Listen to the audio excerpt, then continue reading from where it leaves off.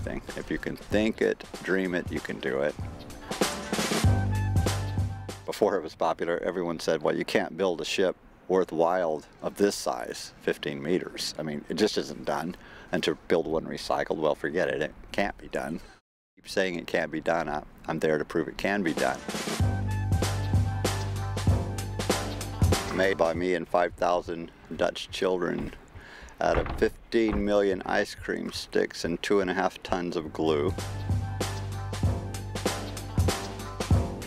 A nice statistic about that, the ship does weigh 10 tons, and that's about how much ice cream they ate over the 5-year period during the ship's construction. All the kids ate about that much in ice cream, so it's kind of neat. The sticks from all over Holland, the first 1 million came from them, and roughly, and the other 14 million came from factory floors. Sticks they were going to throw away, we recycled. In fact, every single component on this ship is recycled parts.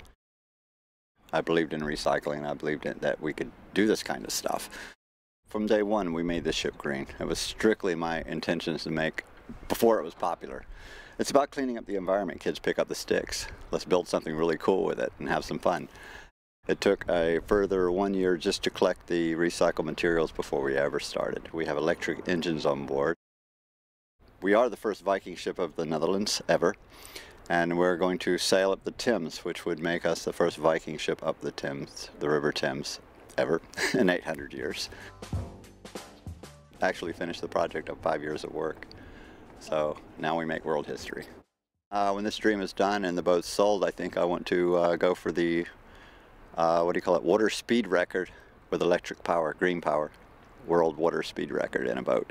I want to go for that to see what I can do, just to show the strength of green engines.